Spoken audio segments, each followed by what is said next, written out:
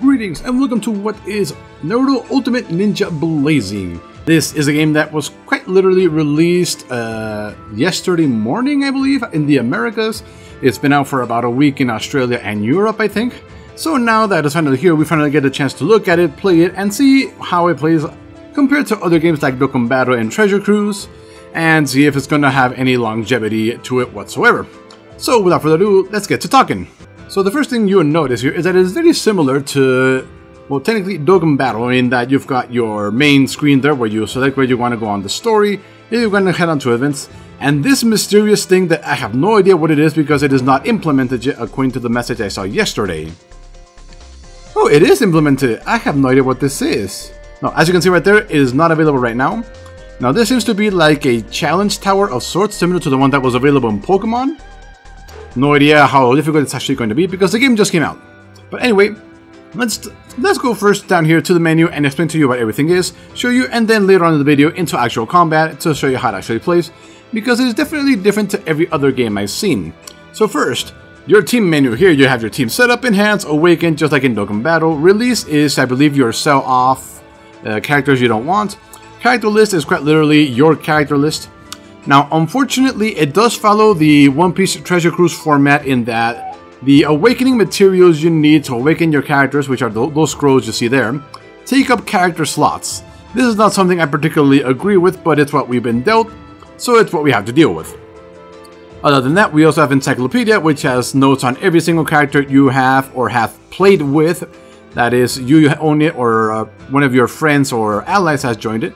And you can click on the characters to see their stats, their skills, and their ultimate ability. Now, you may see here in skills what is called a field skill and a buddy skill. Now, field skills are skills that have an AoE around them, and whenever an ally gets within that area, they get the benefit of that skill depending on how far or how close they are. Buddy skill is what I'm going to explain in a little bit once we actually get to team composition. So let's head on back. So first, team composition, or team setup. Now, as you can see, it follows the standard formula of grab X number of your own characters and then pick a friend to finish it up. Now, as you can see here, it says front row and back row. Now, this is what I was telling about the buddy skill. Now, the buddy skill is going to activate whenever they are in the back row, and it's going to benefit the person that is in front of them. Now, in Choji's case right here, if you go to his skills, his buddy skill is boost attack by 70%. So that means whenever Shukaku is on the field and Choji is not, Shukaku will have a bonus to 70 attack to his own attack. Now, if, say, Shukaku is on the field and people are next to him, his field skill is boost attack by 70 to 140. So allies that are relatively next to him will get a attack boost. Now, it isn't just a random attack and defense boost. There's also stuff like Hinata here, who reduces enemies' chance to counter by 9 to 18%, and boosts critical rate by 1.75%, and other interesting stuff like that. Now, the game uses a system very similar to Dokkan Battle in that every character has an individual chakra gauge, and when it fills up, they can use their ultimates, but we'll show you that once we actually get there. Now, enhancements. Here, they are following the Treasure Cruise standard of ways of doing as well, in that the only way to actually level up characters is to sacrifice other characters or specific items to them. So here, as you can see, the only item I currently have to sacrifice is this thing right here. Now, not only does he give a little bit of experience and will give more experience to the characters of its same type, but it also gives a small attack boost. Now, currently, what is your name? Sakon, I believe? Is it? Yeah, now currently, as you can see, Sakon has a strength bonus of plus 30, and I believe Shukaku is already at plus 15? Shikaku is already at plus 50. Now, the plus 50 is in yellow because it is telling me that that is the maximum this character can currently have. Now, if you awaken him, now that number will probably go up. Unfortunately, Shikaku is a 3-star character that I awakened into a 4-star character, so that is basically going to be his limit. So we could give it to Sakon there, or we could give it to somebody else. Now, I haven't awakened Sakon yet, so he is naturally a 4-star character that would go up to a level 5, so let's give it to him. This way he'll get a little bit extra experience and a small attack boost. So there we go. As you can see, his boost is going to go up by 4, I believe. Not really sure. Unfortunately, the items themselves do not tell you what the bonus is. So there we go. Small experience, small attack boost, and we're basically done. Now let's talk about this screen right here. As you can see, each character has a health and their health and their strength parameters there. The health pool is just exactly like it is in Dragon Ball Z Dokkan Battle, in that it's summed up and you have a general health pool for every character, and CPI opponents have individual health pools for every character. Now luck, I believe, is critical chance, I think. And the range, as you can see, there are 3 different ranges. There are short, medium, and long. And usually characters with longer range have lower attack relative. For example, if we look at Taiyo here, you will see that she has a long range, but her attack is actually lower at 209. Now, if we go to someone with a short range that is about her level, let's see, what about you? You're also level 1. His is short, but he starts at 230. So that is usually the difference there. Oh yeah, and I also forgot to mention their hidden or latent abilities. Now, as you can see, right there, right below the compass that is next to the log on the right side, you will see these right here. These are their passive abilities that need to be unlocked by sacrificing copies of the exact same character to the character. So in order to unlock these, I had to sacrifice 3 other Hakus to him in order to unlock those abilities. That was a little bit easier said than done because he is a strike character, which I'll talk about in a second. And that really is all there is to it. Now let's go on over to the Awakening menu right here. Now this is very similar to every other game that has an Awakening system, in that characters need to be at their current max level before you can awaken them. As you can see, Shukaku can no longer be awakened because he's already been awakened once. So if we look at Sakon here, let's see, I need one of each of those things, I believe, but my level is not high enough in order to allow me to awaken. And there's obviously a Rio, aka silver or money cost, and stuff like that. So unfortunately, I cannot awaken anybody right now. So I'm currently awakened on Sakon and on Hinata there, but that is really all there is to it. Now release, as I said, is how you get rid of characters. Characters and complete we've already looked at. So let's head on over to the summoning menu. Now this is going to be very similar to the way Dokkan Battle does things. So as you can see, because the game was just released, we are being given a promotion that 3 times only we can do a multi-summon for 30 what are being called Ninja Pearls instead of 50. This is literally the exact same system that Dragon Ball Z Dokkan Battle uses, and there are actually some worthwhile characters like Kakashi or Sasuke, and you can look at the entire character list by pressing the details here. So as you can see, there are a lot of characters, so it's absolutely worth doing it. Now let's look for somebody that I already have. Let's see. Apparently their Hayate is a 4-star character. Now I do have Hayate. Now unfortunately, where are you? No, not you. Where is my character list? Let's see, there you are. Now as you can see, he is only a 3-star character. So I think that the details page lists them in their maximum level? Maybe? I think. Now something that I have noticed is that some people have already awakened characters like Kakashi and Sasuke all the way up to 6 stars. I have no idea how this is done. I have no idea if very specific characters have a double awaken, which is possible. But it's probably going to be a little bit before the entire list is populated with who can do what. But other than that, there's also the friend point summon here. So that's the regular pull with the chance to pull Haku there. And this is your standard friend summons, which you're going to do for leveling fodder and so on and so forth. Now the good news is that from what I've seen, even even the characters you get from here, which are 3-star and so on and so forth, have a possibility of being useful in battle because of the element system that is implemented in the game. Now this element system is basically as important as it is in Dragon Ball Z Dokkan Battle, which we're going about to see in a little bit. So let's head on over to the shop, because there is a real-life money shop, obviously. Here you can purchase Ninja Pearls, which is how you summon things, recover stamina, recover Phantom Castle stamina that we still have no idea how it's going to work, expand character list, expand your friend list, so on and so forth. And finally, let's head on over to our friend menu here. And let's see, how many people have accepted our friend requests since yesterday? Oh, quite a bit actually. So let's see, there's a Kakashi level 5, a couple Sakuras. couple Narutos. Anyway, we have a pretty good array of people there that have accepted our friend request. And that really is all there is to this place, actually. In Check ID and Search, you can add your own... Or you can look for your real-life friend's ID. There you have mine right there, so if you want to add me onto the game, feel free to do so. I'm probably going to keep Hinata as a leader for a while. And it doesn't really matter who your leader is, because there are no leader skills from what I've seen. And I don't think I've received any friend requests. Not that I know of anyway. Nope. So that really is all there is to it. The other menus really are your options and everything else. Settings, support help, check-in login count, terms of service, you know, all the other stuff. So now with all that sudden dead out of the way, let's head on into a battle. So here in the story, every time you complete a chapter, you will get 5 ninja pearls. Now right now I am missing 5 in order to perform my actual summon. Now unfortunately I'm going to be hiding most of this information that is up at the top of the screen, because if it's anything similar to how Dragon Ball Z Dokkan Battle is, people are going to be able to exploit that information in order to steal your account, even though the game was literally just released, like seriously. But anyway, let's hand over into the preliminaries, which is where I currently am. Now the game is following what I can see every single chapter within the game so far.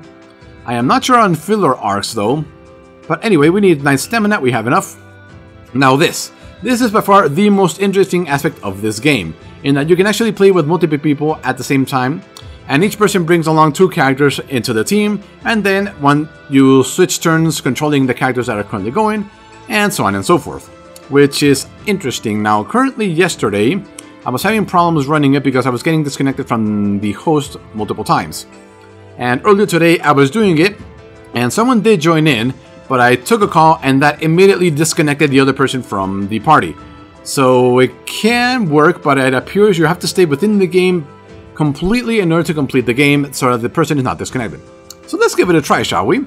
So let's gather some friends here.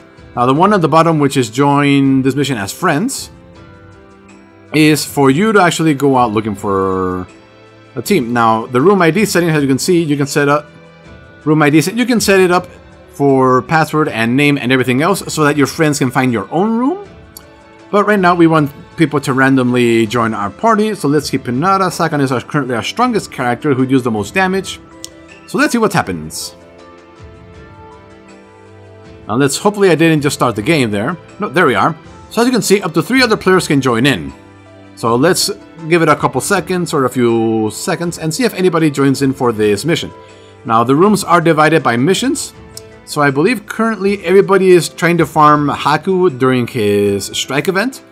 So that's probably where everybody is. So since nobody is going to join in... Oh, somebody had just joined. Unfortunate. But let's give it another try. Okay, so I give it about a minute and still nothing, so let's leave and head on in by ourselves. We're just a bit on the sad part, but this way I can show you the combat system and not have to worry about wasting other people's time. So as always, we get to pick a friend, so who are we going to bring? We are lacking whatever Sasuke's element is, so we could bring him along. We also don't have anything for that one, so let's bring along this Kakashi right here. He's a really decent character with an AoE ult. And there we go. You can finally come check to see you're bringing along the correct team. But because you only have one team, let's just head on in. And here we are. Now, right off the bat, you're going to notice something very interesting. We can move around. This is something no other game has done, and is basically the core concept of the game. Now, as you can see, that circle around Hinata is for attack range. As if we bring her close enough to an opponent, she will highlight him to say she can attack him. However, those lines that are going to Hinata from our other members, those are the field skills. Now, as you can see, if I get near Kakashi, the counter sensor goes up, and if I go near Shikaku, the attack boost goes up.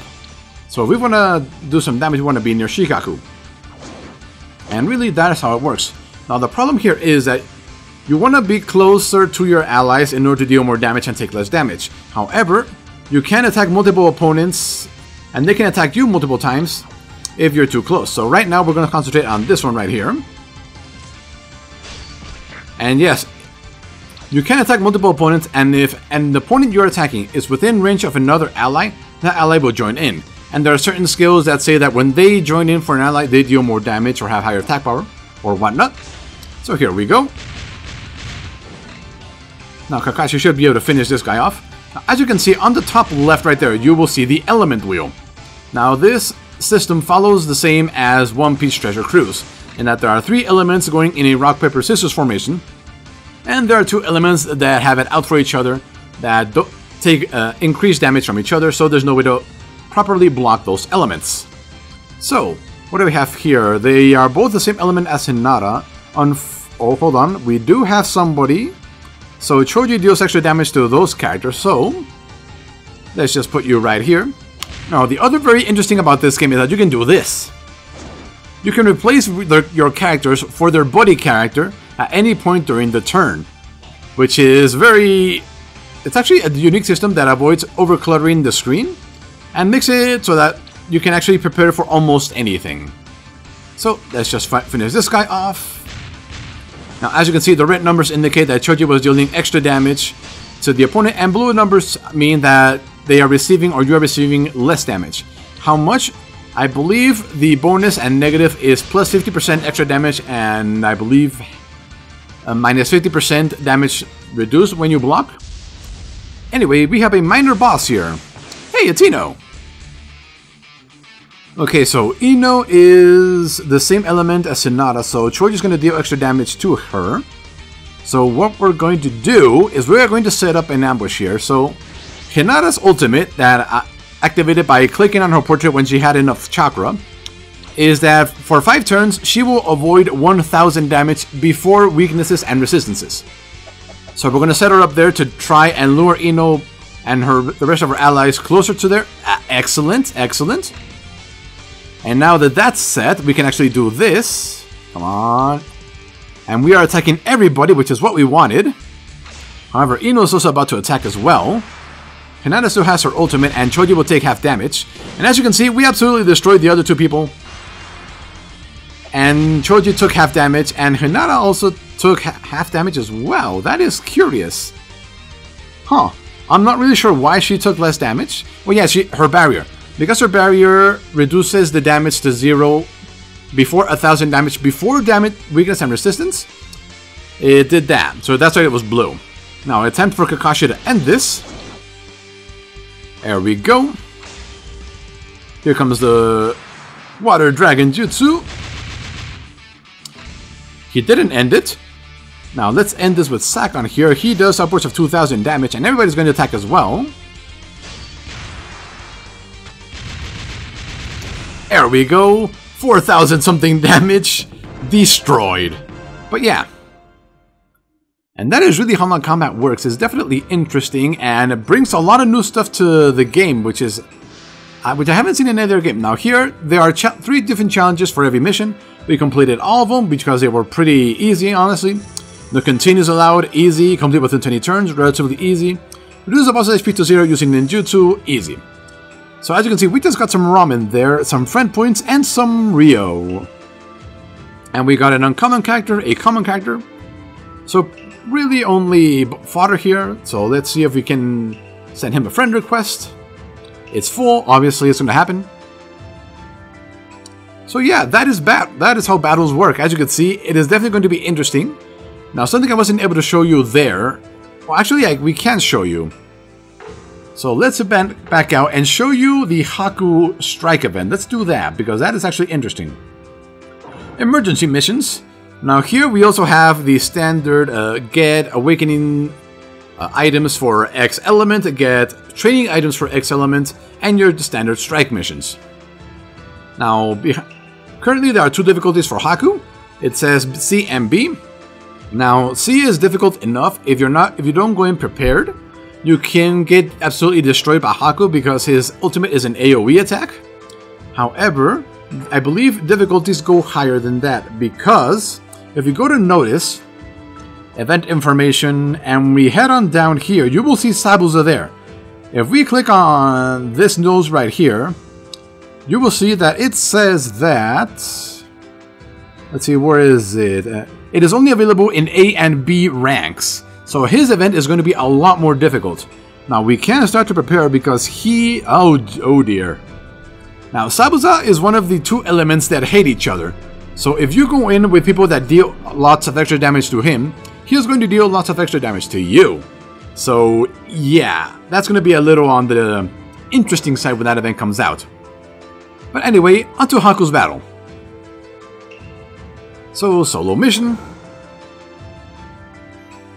Now, as you can see, that is the Haku we are facing off against right there. And he is the same element as Hinata. So we want... There is nobody here that is strong against him. That is unfortunate. However, we do have a level 63 Itachi there. So we might as well grab him, because the higher level, usually the higher their stats. And he is a 5-star, so he should be relatively more powerful. Now, we can bring in some extra help here. So, who takes extra damage? Nobody takes extra damage. However, we do need to bring in somebody that deals extra damage to him.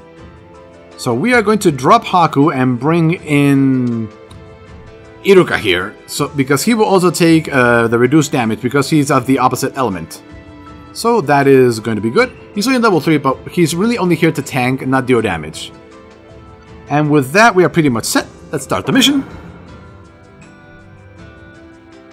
Now, during the story mission, you saw that we defeated the people that showed up, and some people showed up after you defeated them.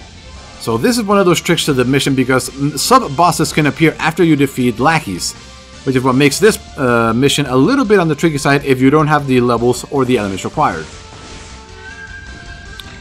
Now, luckily, your entire team starts off with their ultimates ready, so what we're going to do is we're going to have Sakon completely destroy this guy right here. Now, I believe they regain 1 chakra every turn. Can we get both of them? Yes, we can, just barely. Good, good. And can Itachi get both of them as well? No, Itachi cannot get both of them, so he would do it here. Gang up on this guy, take him out. And yeah, that Itachi is very strong, dealing 1000 damage on normal attack, so it was definitely worth bringing him along. Now, that little bottle you see there is a health bottle. If you pick it up, it'll heal you a random amount. I have no idea if it's a percentage based or a number based, but that's what it's going to do. Now, we don't want to take a lot of super attacks here, or attacks here, so we're going to kill this guy with Shikaku's Shadow Strangle Jutsu here. He's going to attack us. Now, Itachi is going to attack him as well, along with everybody, because he decided to get in range of everybody. And that's good. Okay, can we pick this up and attack as well? Yes, we can. Pixel perfect! So as you can see, that little green bottle healed us for 391. And if you're taking a lot of damage, it might be worth trying to strategize around those bottles that show up. And that was only the first map out of 3. Now here we're going to face up against these guys right here. And after these guys, the Gozu and Mezu brothers are going to show up. So we need to be prepared for that. So we need to kill as many people as possible here. Somebody got absolutely destroyed. Luckily, Itachi is hitting very hard, and Sakon can eliminate these last 2 here. That limits the damage we take. Ah, he was missing just a little bit. So as you can see, because that guy is a fire element, I'm just naming him by I see on their symbol, he received extra damage from Itachi and Shikaku, but it also deals extra damage to them. So going with characters of that element can be, it's literally a double-edged sword there. Okay, now we need to eliminate somebody, so let's eliminate this guy here.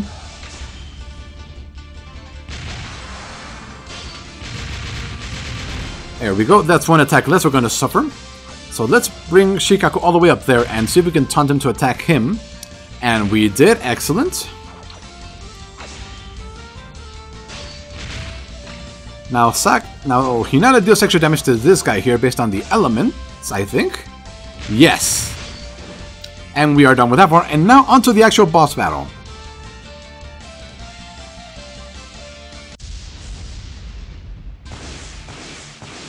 Now, as you can see, Haku is going to start off the battle doing his ultimate every single turn on the first turn. Well, not every single turn, but definitely on the first turn. So what we need to do is we need to prepare and do as much damage as possible. So what we're going to do is do as much damage as we can to him and to his lackey back there. Unfortunately, we are going to suffer a attack right there. Now, usually what I like to do on this one is have Hinata start off and taunt. And because her ultimate negates a lot of damage, I put her behind Haku and he attacks her.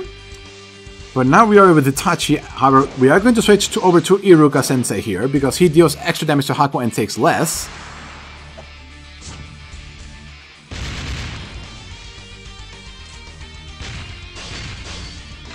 And now Hinata, what are we going to do with you?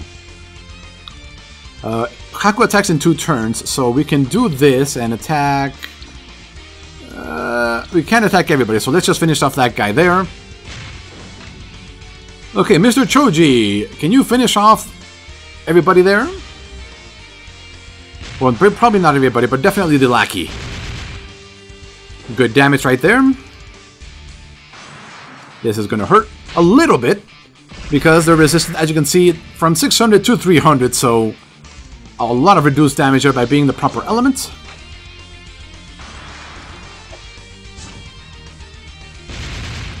$700 damage, not bad. Haku's about to do his ulti again, so let's proc Hinata's ultimate jutsu here. So she can be next to him for the extra counter resistance and extra attack on Haku. And unfortunately this Toji is not going to do ultimate, but damage is damage here. And we killed him, excellent, just enough.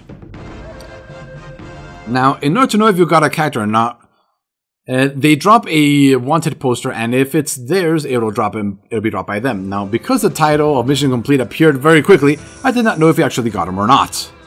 The answer is no. Strike character wanted posters are silver, as in very rare. Let's send a friend request here, and that is it. That is Naruto Ultimate Ninja Blazing. Now, as you can see, there are currently not that many characters. However, if they decide to delve into filler arcs, and once they hop over into Naruto Shipuden, there will definitely be a lot of characters. Now, how the power curve is going to happen here, I have no idea.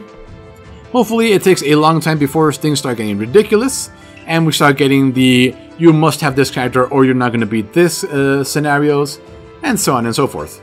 So the rewards you get at the end of your mission are here in your present box. Just accept all, and you're done. So yes, thank you for watching.